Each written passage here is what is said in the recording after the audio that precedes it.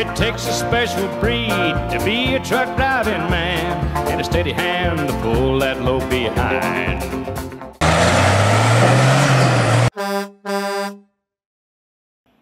Dave Hamilton out of Salt Lake called me today to give me a friendly reminder, and I really appreciate this, Dave. Okay, that right there is a shaft. That shaft we were looking at, that's out of number 2. We've cut the other end off for some reason to make a tool or whatever. So that goes inside the block, and the oil comes through this hole and then up through this one. So a D343 also has this hole plugged. Let me see, can you see the, I don't know if you can see, yeah, there we go. See the ball down there? It's staked in there. So that's got to get removed on a 1693 with a retarder. So this is the piece that was in the flywheel cover, and this is where it would go when you put the cover on. It's going to go up the center of the shaft. Because this isn't a retarder machine, it has that ball in there. So on old Kenny over here, it's a retarder one. That ball is not in there, so this fits in there quite snug. So I do have to get that ball out, and the reason is this device right here supplies lubrication oil for this rear seal. Now this has 2 other drain backs. This is not a drain back. This thing goes right here, so the oil comes through and it comes down this drilled passage into here, and it lubricates this seal. Now when the retarder's running, you can get up to over 100 psi inside here in this rotor. So you've got a brass piston ring seal that holds that pressure here and one here. So if you get leakage past here, you can't have all that pressure in here. So down in the bottom, there's 2 drilled passages that drain back, one on each side, and back into the crankcase. And that's going to drain any leakage oil from the brass seal, and it's going to drain the oil, the lube oil that constantly comes through for this seal.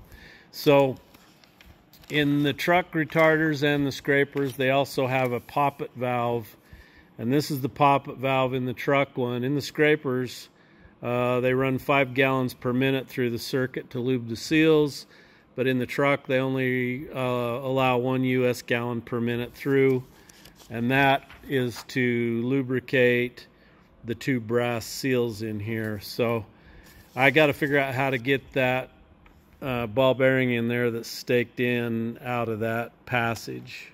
Dave said he reached in there with a cutting torch and carefully obliterated it till he could get it out. I don't know any other way you could get it out, so that's probably what I'm going to do. All right, so I got most of my mess cleaned up here. I got rods off the pistons, got the sleeves all out. Got to do something with that oil pump and all the bolts that are in the bottom of the pan. Got to throw them in the bucket.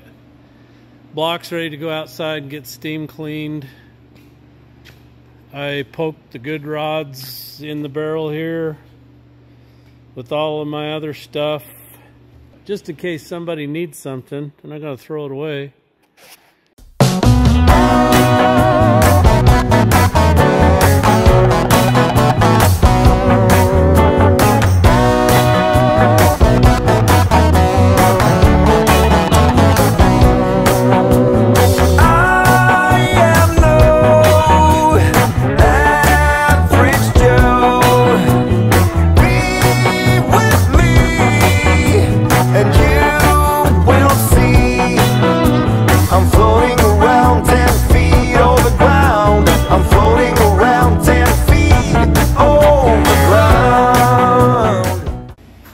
So I've got the block all cleaned up, looking good. I think this will be an excellent block. We'll find out. Gonna take it down to my dealer. They got a $25 million new facility. They can do the deck, and don't know if they can do the line bore. A lot of people have asked me about a crankshaft. I've still got old Kenny's crankshaft. I can certainly have it checked and see if it'll go again or if it needs ground. If it does, I can do that. But this is my crank collection. This is the no good one I just took out of that other engine. I got 2 more in the back. I think one of them's already 20 under. But anyway, I got 2 more 1693s out back. I could tear down for crankshafts if I need to. So anyway, I'm not sure I want them to hot tank this and remove all that paint from the inside. So generally what I do is I get a wire wheel in the grinder and I can take all the paint off of it that way. And then I use a lot of prep sol to get all the grease out of the cast iron pores before I paint it. But this engine, I'm not just gonna paint plain old cat yellow. This one's gonna get a high dollar paint job, which means it'll probably get primed first and then painted. I still haven't decided exactly what color I'm painting this truck, but that'll be a decision I make here soon. Okay, if you're gonna work on engines, 1693, one of the tools you need is a dowel puller. And so what I've been doing here is pulling the dowels out. These 2 are out of the front cover. This one's out of the front of the block, guides the spacer plate down. And this one is the one right here in the back. So you can see the size of the hole in it there, but when it comes out, it's only this big. So this is, believe it or not, this is the main oil supply for the entire, both camshafts. But I'm gonna show you why I'm pulling these out. They gotta come out of the deck because the deck's gotta get milled, so they gotta go. But I'm pulling them out of the back and the front and everywhere else for a reason. And I'm gonna show you that reason. Pulls them out. Piece of cake, man. Don't know how I lived without this. So you're asking yourself, Jeff, how do you know where those go and how do you know which ones go? Well, for a lot of useless information like that, I'm going to rely on the parts book. Parts books, cat parts book, especially the old ones, are really good for telling you the length of the dowel. But I know from these holes that I've got dowels that go in here. It's just something on the checklist you have to do. Make sure you got them all in.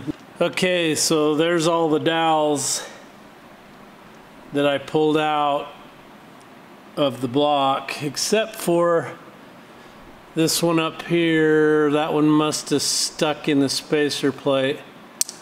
So I think, yeah, I'm gonna be missing one up here in the rear left corner. And I'm pretty sure I got some brand new ones. So John Lindquist, he's out of Illinois. He came out and visited me, what's it been, John, a year or 2 ago? But he sent me some stuff. Now, up until he gave me this, we would use those Scotch-Brite Roll-A-Lock pads on here to remove gaskets, and they literally remove metal.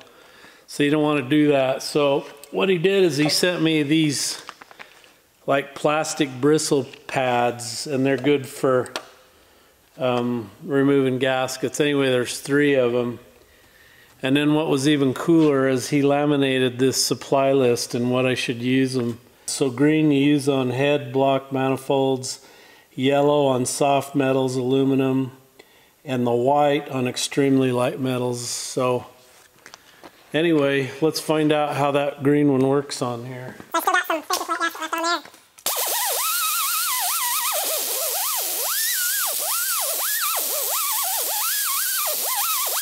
Probably gonna have to take a gasket scraper to some of this heavy gasket maybe on the back.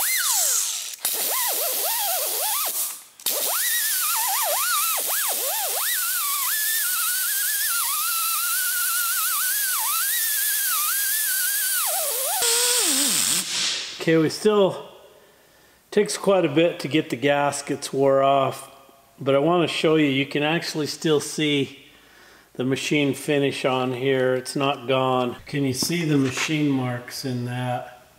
What we're looking for here is a ridge that you could feel.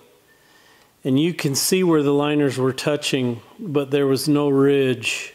Okay, this is an old liner out of the Filthy Whore, and you can see there's absolutely no erosion, no cavitation marks. This is a brand new liner over here. So part of the reason that I think my scraper liners are so clean is, number one, we use a really good pre-mixed antifreeze. It's a fleet guard, so with a premix, they control the water that's in it, so it doesn't have all the hard water and nasty stuff that you would with a non-premix.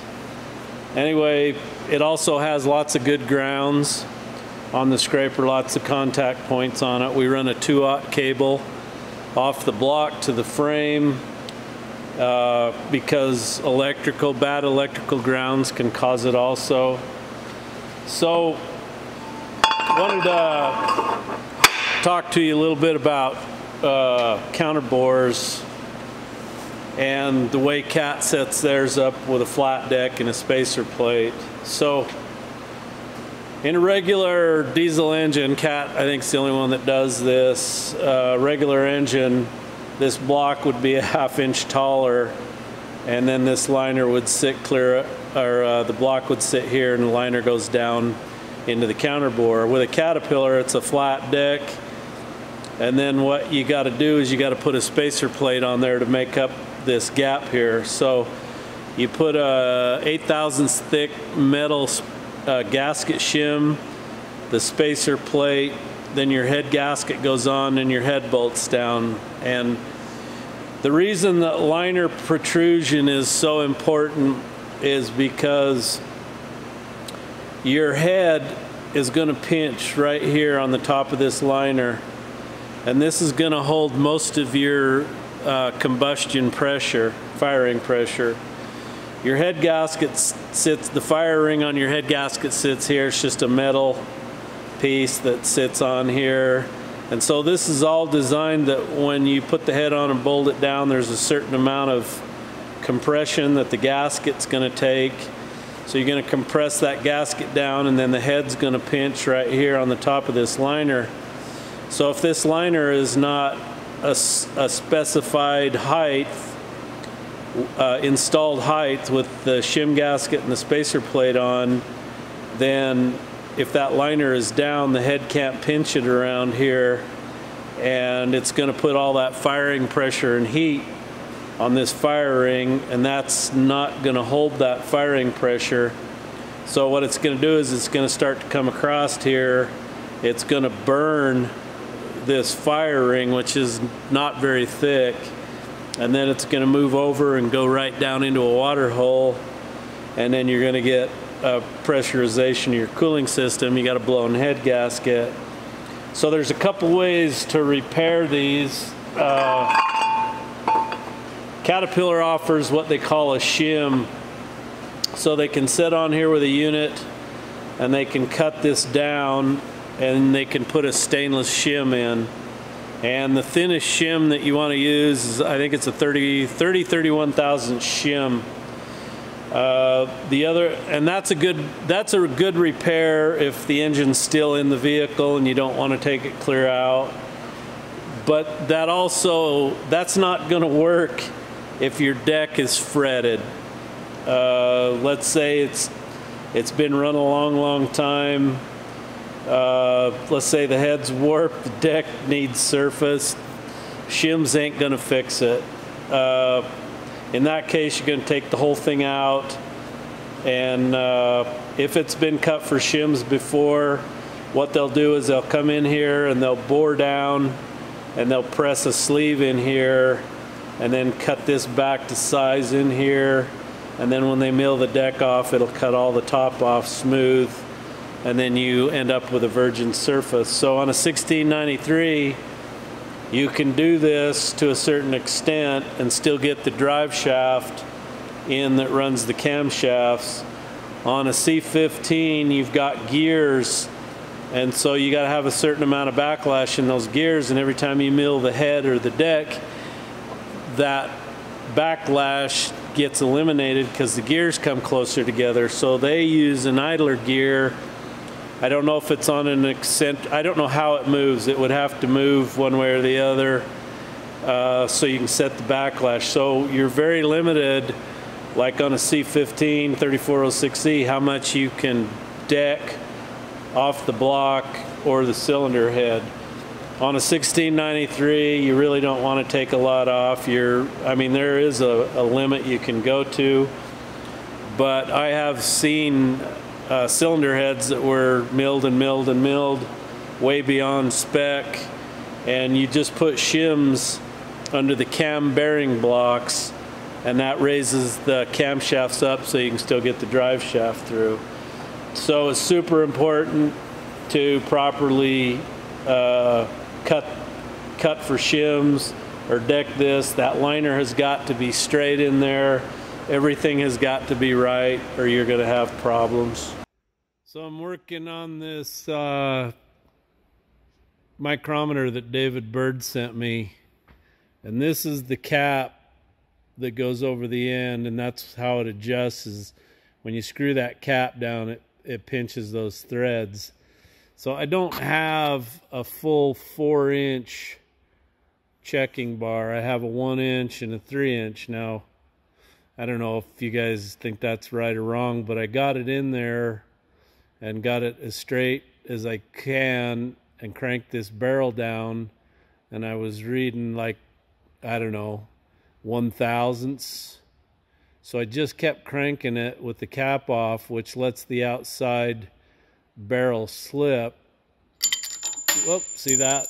They just fell out because that's how lightly they were in there. But anyway, so all I had to do with those pieces of steel in there was turn that barrel just a little bit until it went just past 0, then back it off till it would just barely hold those pieces of metal in there. So is that going to get me close enough? So my digital micrometer says I'm 3.999995, and then I got out my inside ones and put them together, and it says I'm really, really close. It's so hard to tell when you start putting something like this together. So that's why I went with this 3-inch and the 1-inch, but I don't know, maybe I need to get a 4-inch. Let's go measure some 343 crankshaft. What I'm getting here is 4.498.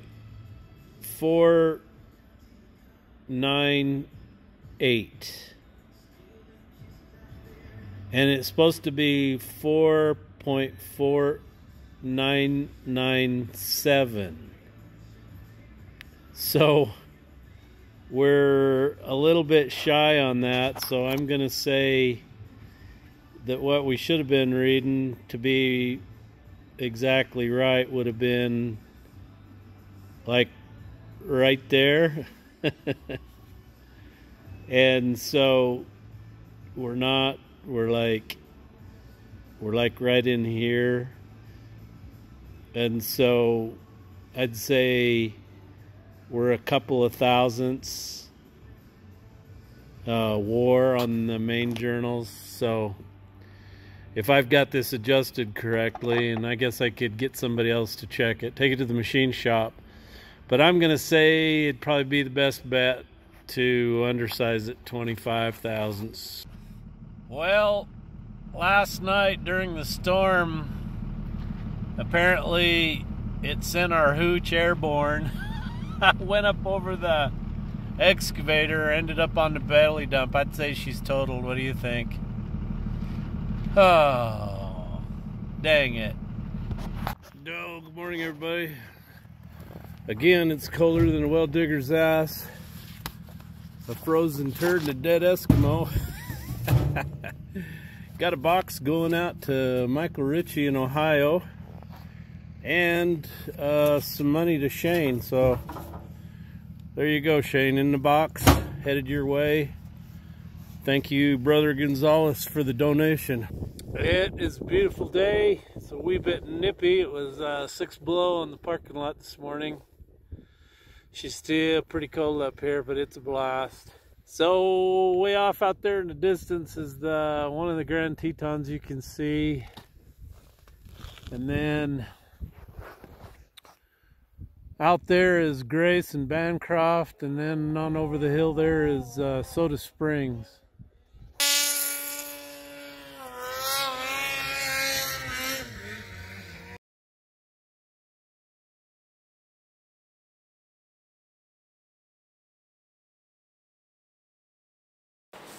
Richard Cogill from across the pond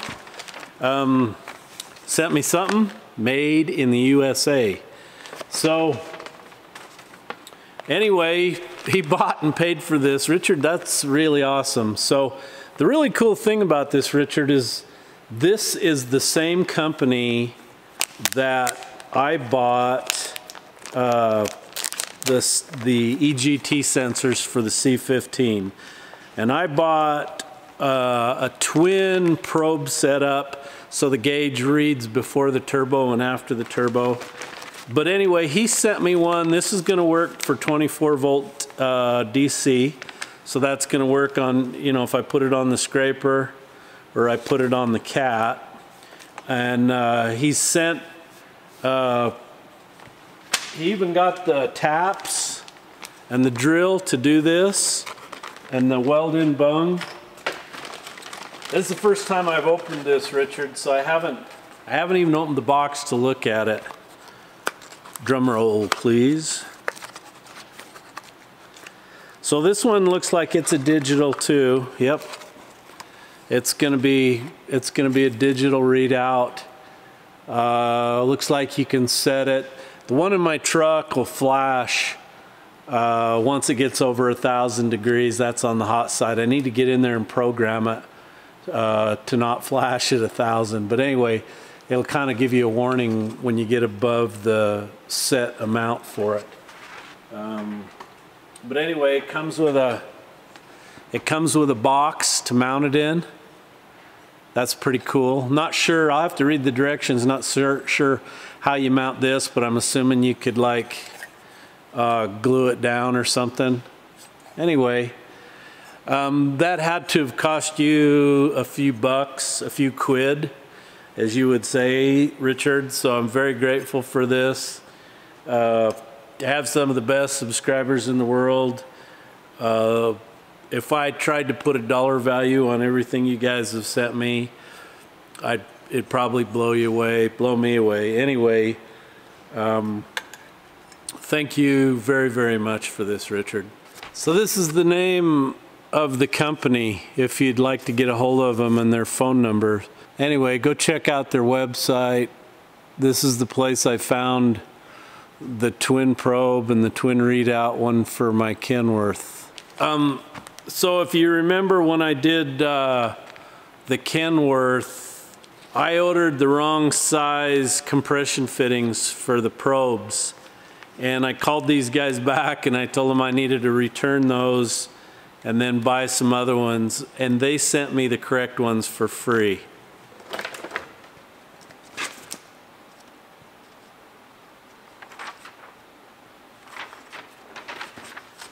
Oh, you caught me with favorite part of the month. I'm changing calendars out. If you'd like a swimsuit calendar, you can go to my store and get that. It's tastefully well done. Like turning this one even more. Got lots and lots of cool pictures in it. Old Jpaydirt stuff. Killdozer. Mr. TD24 and the red twin stacker machine gun. Sounds like a German. What is it? MG32 machine gun. Matt inhaling a little respirable silica. Ooh, now there's a nice one right there. See, after you get done with this calendar, you can cut the pictures out and hang them in your shop, man. Okay, so now that we got that important business out of the way, oh, you can get my hats in my store, along with the old Kenny coloring books, the old Kenny hat, and the Filthy Whore silhouette by going to www.jpaydirt.com. I want to start out on the whiteboard with a gentleman clear from the Czech Republic, Tom Donk from Reykjavik in the Czech Republic. That's awesome. Love that you're watching clear over there. Scott and Steve Gerber from Upton, Wyoming. They're working 24/7 right now. You know, boys, I did that night shift stuff back in the early 90s with the 666 out at the crazy government nut site place. Anyway, worked 4 to midnight in the cold. It was miserable, but the money made up for it. So I hope you guys stay safe and make lots of money. Coulter Hoyt, he's also from Wyoming, based in Wyoming. Thank you, Coulter. Dean Rao from Wilmington, North Carolina, or Roe, depending on how you pronounce it. If you're German, it's Rao. Larry Wiggins from Tehachapi, California. Got lots of friends in Tehachapi. Chris, where have you been hiding? What are you doing? Haven't heard from you. Charles Hall from Baker City, Oregon. Thank you, Charles. And Travis Lentz from Alta Vista, Iowa. Thank you for subscribing, Travis. Anyway, thank you for purchasing my stuff and helping support me. That's awesome. Appreciate those of you who've subscribed. Picked up a lot of subscribers, and that helps me on this old Kenny build. So keep up the good work.